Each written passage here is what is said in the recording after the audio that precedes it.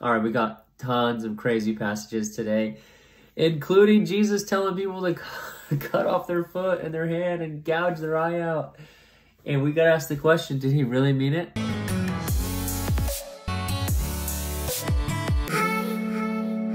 Hey everybody, welcome to Bible Time. Craig here. Thanks for joining me today. We're going to jump right into God's Word. Mark chapter 9, starting in verse 33. Wait, no, we're starting in verse 30. Now remember that. Starting in verse 30, Jesus again foretells his death, comma, resurrection. Hey, this is a place to read the Bible together, and the primary goal is that you would grow in your relationship with Jesus. True affection, true love, true discipline, true obedience, that your heart would be inflamed with passion for the God of the universe. So I believe that that can partially happen through spending time knowing his heart through his word and listening to the Holy Spirit in prayer. So I'm not here to teach you. I'm just here to show you how I read the Bible, and I hope that it helps you. So let's jump right in. Mark 9, verse 30. They went from there and passed through Galilee, and he did not want anyone to know, for he was teaching his disciples, saying to them, the Son of Man is going to be delivered into the hands of men, and they will kill him. This is now, again, the second time that he's told them specifically that he's going to be killed. And when he is killed, after 3 days, he will rise. And they did not understand the saying, and they were afraid to ask him. So, not only did he tell them that he's going to be killed, but that also he would rise from the dead. Oh yeah, that's what I was going to say. If you're new to the Bible, the term the Son of Man is a little different. And, you know, speaking in the third person is a little different in general. But Jesus did that quite often. He referred to himself in the third person quite a few times in the Gospels. And oftentimes it was with some title. And this title in particular dates all the way back till the book of Daniel. And so the title is really a prophetic title that was representative of the Messiah. And so when he's referring to himself in that way, which is kind of weird for us, but nevertheless, it was his way of rooting his identity in that prophetic message from back then. So I just wanted you to know, when you read that, if you're like new to the Bible, you're like, what's the Son of Man? What does that even mean? That's basically what that means. So, and they came to Capernaum, and when he was in the house, he asked them, what were you discussing on the way? But they kept silent.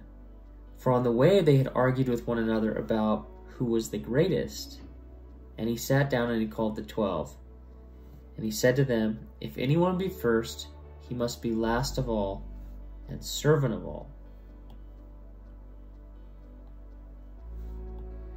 This is one of the radical things that Jesus said that maybe a lot of us take for granted because we just have heard it before, but like, this is counterintuitive to the entire way that the world works, generally speaking, and operates, what the world pursues.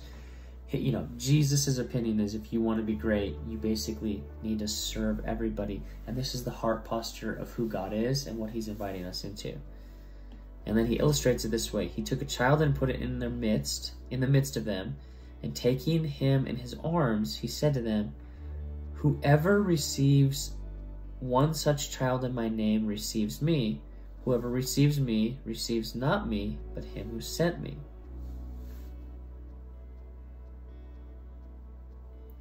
Talk about applicable.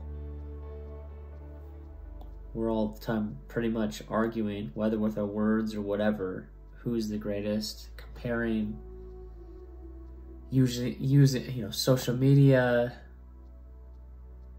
pecking order at work. It just seems like culture is all the time asking this question, who is the greatest? And Jesus's answer to that is that we would be last and servant of all. So I just wonder, as a Jesus follower, like, do you really believe that? Do you really pursue that? Is that what you desire, or even anywhere close to what you desire? And the same for me. I got asked those questions too. John said to him, "Teacher, we saw someone casting out demons in your name, and we tried to stop him because he was not following us."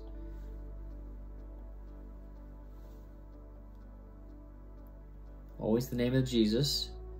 So here they try and stop somebody. Why? Because he was not with them.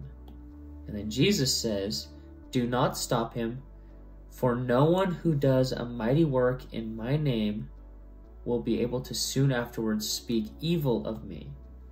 For the one who is not against us is for us." Okay? "For truly I say to you, whoever gives you a cup of water to drink because you belong to Christ will by no means lose his reward." So let's remember this. Whoever's not against us is for us. "Whoever causes one of these little ones to sin, who believes in me, whoever causes one of these little ones who believes in me to sin, it would be better for him if a great millstone were hung around his neck and he were thrown into the sea. And if your hand causes you to sin, cut it off. It is better for you to enter life crippled than with 2 hands and go to hell." Talk about radical things that he said. How about this one?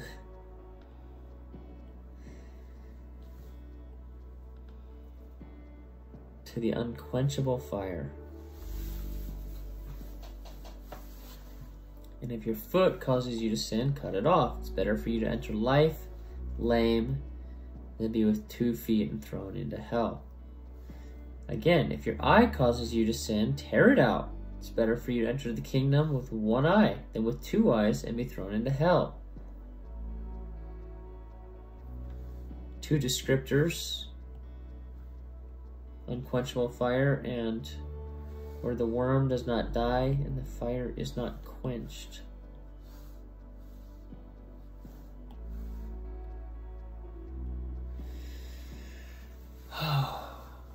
Wow. And then there's this weird line: "For everyone will be salted with fire." And then the connotation between this form, you know, how it shows up in this gospel, this term here, salt is good, but if salt has lost its saltiness, how will it be made salty again? Have salt in yourselves and be at peace with one another. That's a pretty different reference to this thought of salt and saltiness and salt being good than the Matthew account. But you'd have to go back and read that in probably Matthew 5. So, yeah. You want to look for application. Here's some application. And I struggle with it because it's like,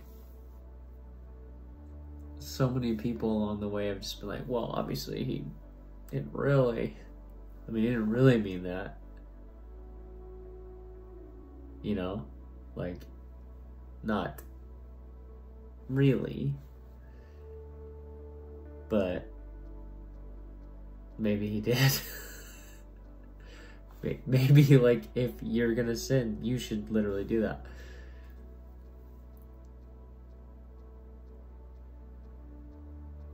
I don't know, I just think it's, like, so easy for us to be like, well, that's ridiculous, like, but, man, what if he's serious?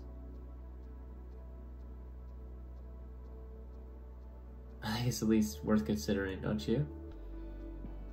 I mean, like, the point is, no matter how hard something is to hear, if you really trust the source, and you trust that that source is the God of the universe, don't you think you would be inclined to at least consider if what you're hearing is, like, literal or not? And so, I think we should consider it, and we should actually want to consider it. Now, that being said, my tendency right now at this moment is to believe that there are probably certain times when he genuinely would rather have us do this.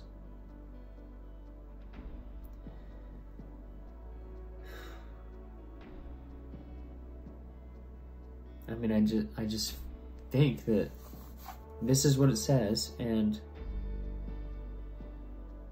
of all else that I know of God as he's revealed himself in the scriptures, I just believe that there would potentially be times that he genuinely would want you to do this because he cares that much about you, cares that much about us, that he doesn't want us to continue to walk in sin and separation from him. That being said, no, I do not think that this is what he always wants, and that if you make one mistake, like chop off your hand. I do agree that in many ways, he's using, I don't know what the term is, he's exaggerating something to make a point. But I think his point stands, and it is still pretty firm. And that is that if you're giving yourself over to sin, you need to do everything that you can to get free from that.